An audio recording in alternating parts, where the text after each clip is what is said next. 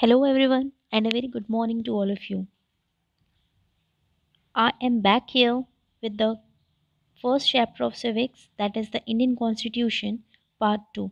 Students, this is the last part of this chapter, and in the previous lecture, we have discussed only that we are going to learn the features of the Indian Constitution in this part. So, let's have a look on the content. Features of the Indian Constitution, that is, lengthiest and bulkiest, the preamble, federal in form and unitary in soul, fundamental rights, fundamental duties, single citizenship, the parliamentary form of government, bicameralism, separation of power, three-tier government, blend of rigidity and flexibility, constitutional amendment, universal adult franchise. And we will have a look on laws and why do we need laws. We will see what is dissent also. So let's start with the first feature of the Indian Constitution. The Indian Constitution is the lengthiest and the bulkiest constitution of the world. It is one which you can get in the form of a book and can be read. Our constitution is the lengthiest one because in present time it is having 448 articles in 25 parts, 12 schedules and 104 amendments till date. Students, at the time of the framing of the constitution, when the constitution was framed, at the time it has 395 articles, 22 parts, 8 schedule. And since at the time only it was commenced, formed, so that is why there was no amendment. So please remember, or you have to learn this, that how many articles, how many parts, how many schedules, and how many amendments till date are done to the constitution. This amendment can change time to time. Whenever there is a need, more amendments can be introduced in the constitution. So the Indian constitution is the lengthiest and the bulkiest written constitution in the world. Now we will see the next feature, that is the preamble. We have already learned about preamble in the previous lecture, but once again we will see it. So the preamble is an introduction to the constitution. As we have discussed that preamble is the introduction page of the constitution, just like the preface page of a book. It highlights the values and principles of the constitution.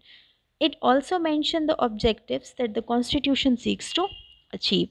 Now, some of the principles that the preamble summarizes, that is sovereign, socialist, secular, democratic, republic, justice, liberty, equality, fraternity.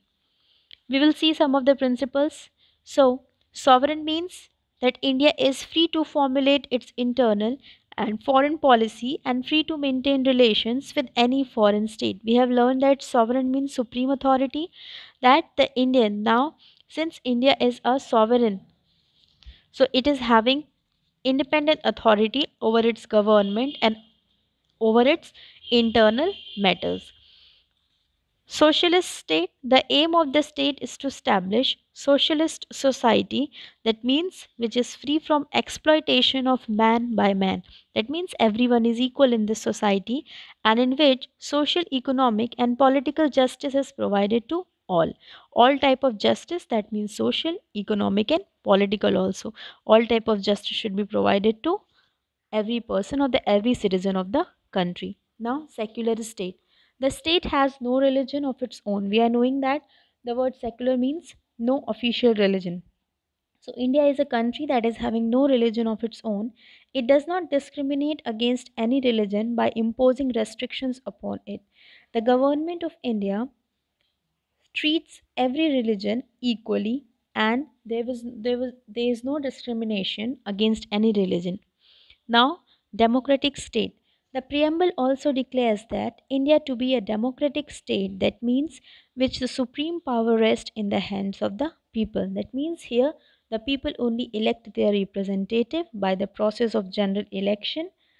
Now, republic. The president of India is elected for a fixed term by the indirect vote of the people.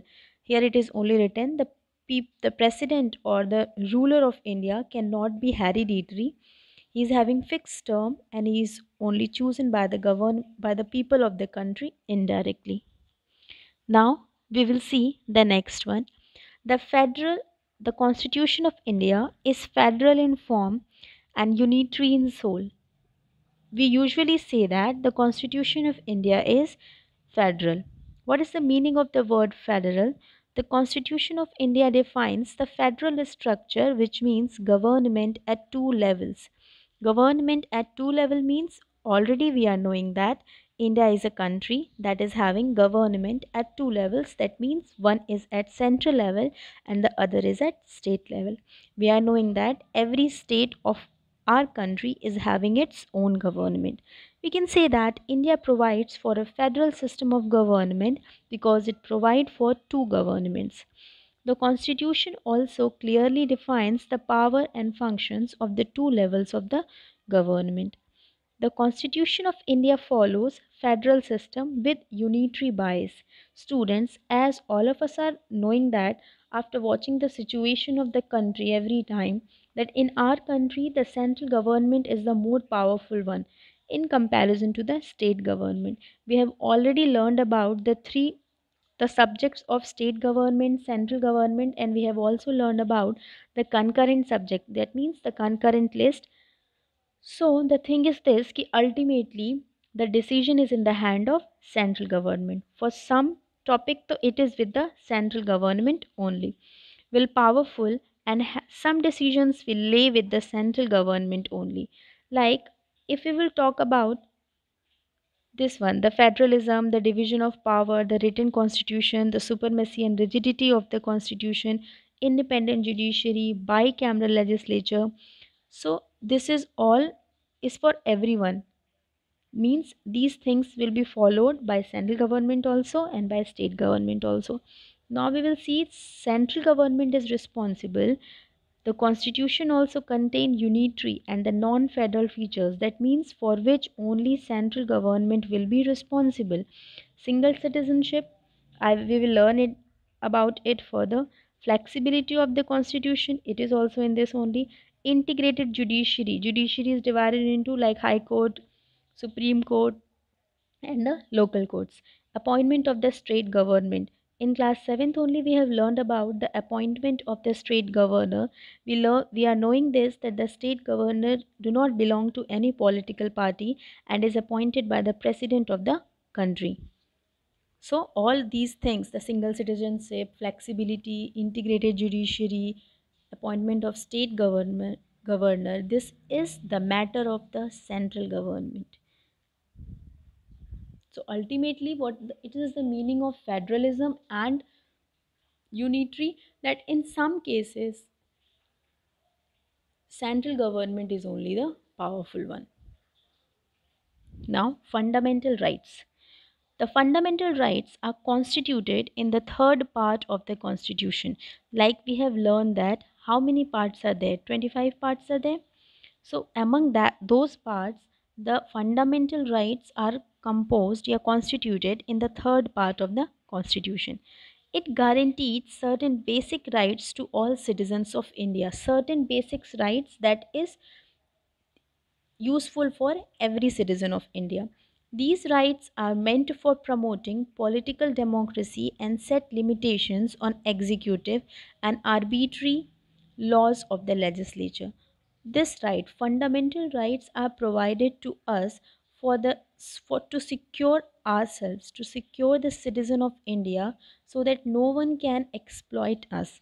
These rights are justiciable in nature. That means if we found that our any fundamental right are being violated by any of the person or by the government, then we can go to the court to restore our right. So that is only it means these are justiciable, means which means that the agreed person can go to the court in order to restore his right.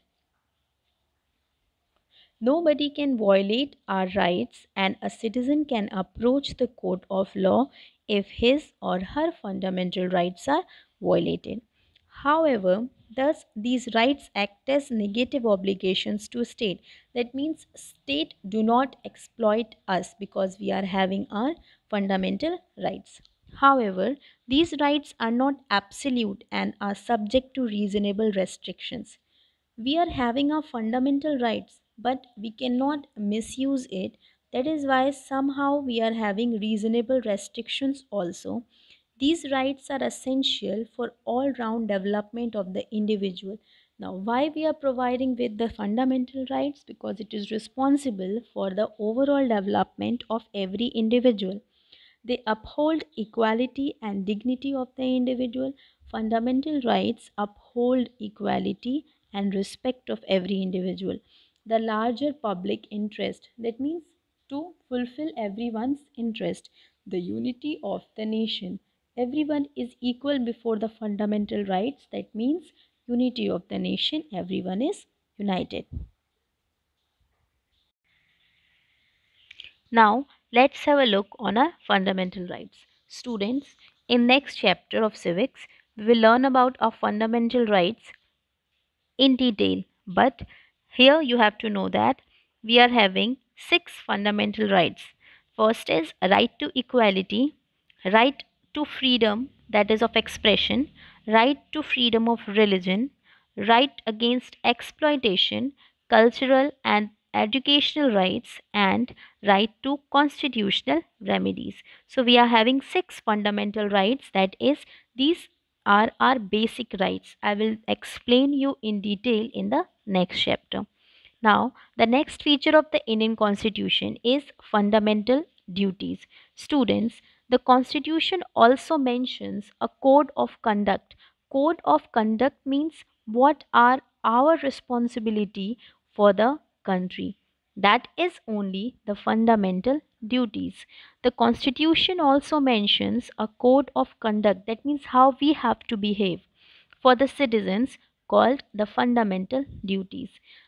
These fundamental duties are added by the 42nd Amendment. This you can learn. Added by the 42nd Amendment. Now, they serve as reminder to the citizen that while enjoying rights, they have to be conscious about the duties. This feature of the constitution tells us about that if the country is providing us some basic fundamental rights, then it is our responsibility to owe our responsibility towards our country also. So this feature of the constitution reminds us about that while enjoying rights, we have to be conscious about the duties that we owe to our country, to our society, and towards our citizens. However, unlike fundamental rights, these fundamental duties are not justiciable. These are not justiciable, that is, we cannot go to the court for this. These fundamental duties help us to become a good citizens of the country. These by following these fundamental duties, we can become a good citizen of our country. These fundamental duties also we are going to learn in the next chapter in detail, but I want to inform you some of the fundamental duties like respect our constitution and institution. We have to respect our national flag and national anthem. We have to uphold and protect the sovereignty, unity, and integrity of India. We have to respect our government. We have to promote harmony and the spirit of brotherhood. So these are the some of the fundamental duties that is our duties towards our country. Now, we will learn about single citizenship. Students, our country India provides single citizenship only. That means we are the citizen of India.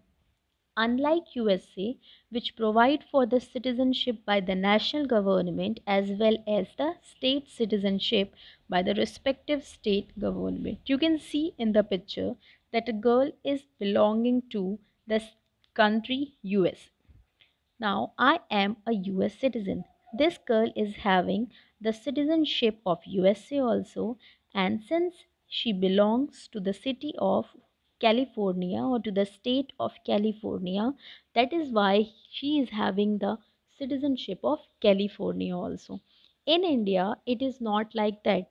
We are the citizen of India only. We are having only one citizenship, that is only known as single citizenship, and this citizenship is being provided to us by the national government, that means by the central government. That we have learned now that in some points a government is unitary, so that is only we are having only one citizenship, that is only known as single citizenship. I am a proud Indian. Now, the next one is the parliamentary form of government. The Constitution of India mentions that India has parliamentary form of government. Now we will see this. What is the meaning of the parliamentary form of government? That means parliament is having the right to rule the country. In the parliamentary system of government, prime minister and other ministers are selected from the legislatures. We are knowing that our country's government work on the basis of three organs, that is the executive, the legislative and the judiciary. We are knowing that the executive means the one who execute the laws, the legislative means the one who form the laws.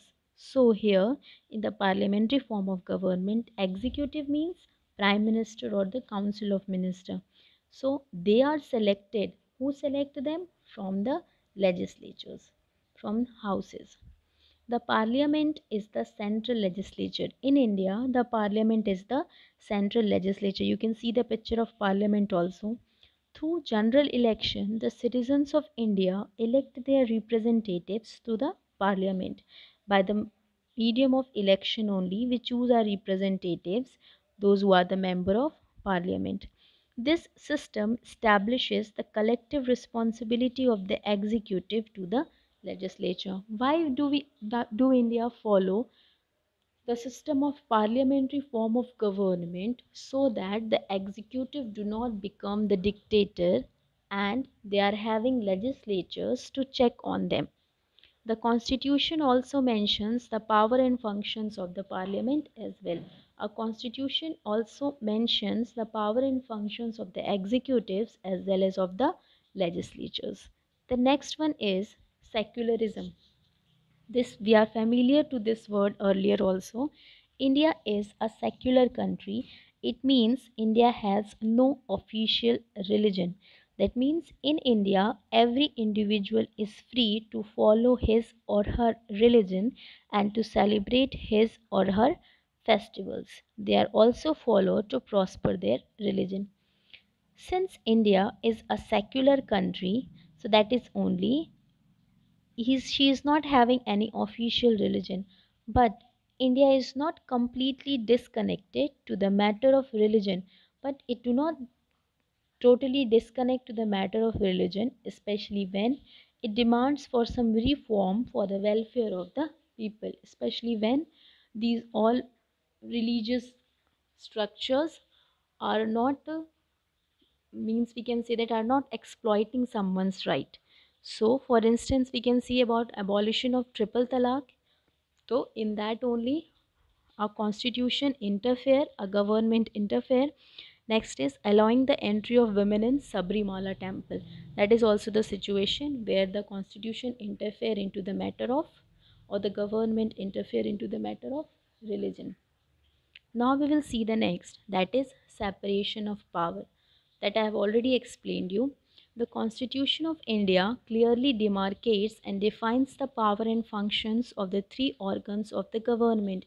As we are knowing that our government works at three levels, that is legislature, that is responsible for making the law, that we can say Lok Sabha and Rajya Sabha at central level, and in class 7th we learn about legislative assembly and legislative council at state level. Next we are having executive, that is responsible for implementing those laws. Executive means the prime minister, the council of ministers at state level, the chief minister and his council of ministers. Judiciary makes sure that the laws are obeyed. Judiciary is to provide justice to everyone and to check that everyone is following the laws or not. So all three are separated, all the powers are separated and all of them are there to check upon each other. Now next is bicameralism. Students, in India, the parliament that is responsible for the working of the for the functioning of the Indian government works at two level, or we can say that they are having two houses. The Constitution of India provides that the Parliament of India will consist of two houses, which means in class 7th only we have learned about unicameral and bicameral. The word unicameral means where there is one house, and bicameral means where there is two house, where there are two houses. So two houses means we learn about state government this. One houses means we learn legislative assembly, and two houses means we learn legislative council and assembly both. Here two houses means we are discussing about central government at the central level. So we are having Lok Sabha and Rajya Sabha. Lok Sabha is just like legislative assembly, the house of the people, and Rajya Sabha is just like legislative council, that is council of state. So this we have discussed about central level. At state level it provides legislative assembly, and in some states of India there is legislative council also. The next is three-tier government system. Our constitution also follows three-tier government system. That means the constitution categorizes the government at three tiers. One is central, one is state, we are knowing it, but it also introduced the local government that works at the local levels. That is Panchayati Raj, we learned in class 6, and municipal corporation, about this also we learned in class 6. Panchayati Raj is the local level government for the villages, and municipal corporation is the local level government for the cities. So why this local government is introduced? For the grassroots development of each and every, for the grassroots development of the democracy, so that each and every individual can participate in the decision making process of India. So the Constitution of India follows the three tier government system, that is central government, state government and local government. In local government we are having Panchayati Raj system and municipal corporation. Now, the next feature of our Indian Constitution is universal adult franchise. We are already familiar with this term. The Constitution, since India is a democracy, so it is important in India that each and every individual should participate or should provide it the equal rights for vote. So the Constitution of India also guarantees universal adult franchise, which means that every individual adult citizen of the country, every individual adult citizen, that means the person who is 18 or more than 18, can cast his or vote during general election, can use his or her voting rights during the general elections without any kind of discrimination, whether it is on any basis, whether it is on the basis of caste, creed, religion, sex, region, and any other factor. So here you can see I have the right to vote because I am above 18 years. So this feature of Indian Constitution, the universal adult franchise, provides right to vote to every adult Indian without any discrimination. Next we will see blend of rigidity and flexibility. Students, the Indian Constitution is not that rigid. That means it is not like that during its frame formation only, when it was forming, at that time only the articles, the parts, the schedules were mentioned in that. Those schedules or articles are changing according to the need of the society or according to the need of the situations. So it is flexible. We can make amendment also in this constitution. It is not that rigid and it is not that flexible also. We cannot make changes in the constitution easily. There is a process that should be followed for making changes in the constitution, that we will learn later. The Indian Constitution is a blend of rigidity and flexibility. The Constitution of India is neither rigid like the Constitution of US, it is not like rigid like hard like that cannot be mended, that cannot be changed like the Constitution of US, nor flexible like the British Constitution. It is British. British constitution means not flexible. That means not flexible. British constitution is not a written constitution. Instead, it is the synthesis of both rigid as well as flexible at the same time. Our constitution is rigid as well as flexible also. Now, why we are using both the terms together? Rigid means we cannot make changes in the constitution that easily. There is a process of amending our constitution, and it is not like that we cannot make any changes in our constitution. Our constitution is flexible. It can be amended or changed according to the need of the society or the situation. Article 368 provides for various type of amendments. The article, please remember the article 368 provide us the type of amendments. That means we can modify our constitution depending on the situation. At the same time, the basic structure doctrine does not allow the core principles of the constitution to be amended. We can change the constitution, or we can modify or make some changes in the constitution, but we cannot change the core principles of our constitution. That means the principles of liberty, fraternity, sovereignty, secularism. We cannot change these principles from our constitution. So our constitution is a blend of rigidity as well as flexibility also. The next one is, we will learn about the constitutional amendment only. The Constitution of India is able to adapt itself to the changing needs of the society. That only I was explaining, that whenever there is a need of modification in the Constitution, that is done. Since it was framed, many social and economic changes have taken place in the country. Since the Constitution was framed, many changes have been taken. The situation have changed a lot. Some guidelines given in the Constitution might have become outdated. So, by the process of constitutional amendment, it is possible to add or modify the existing rules of the Constitution. Like we have learned about the Hindu Succession Act. Student, the Hindu Succession Act was enacted in 1956. According to the need of change and demand, this Hindu Succession Amendment Act, that means that act amended, modified, and came into 2005, which gave daughters also equal share in parental property. That means in the property of the parents or the father, now there is the right of daughter also. Now, as the constitution continuously modified, since a constitution is modifying continuously itself according to the need of the people, it is also known as the living document.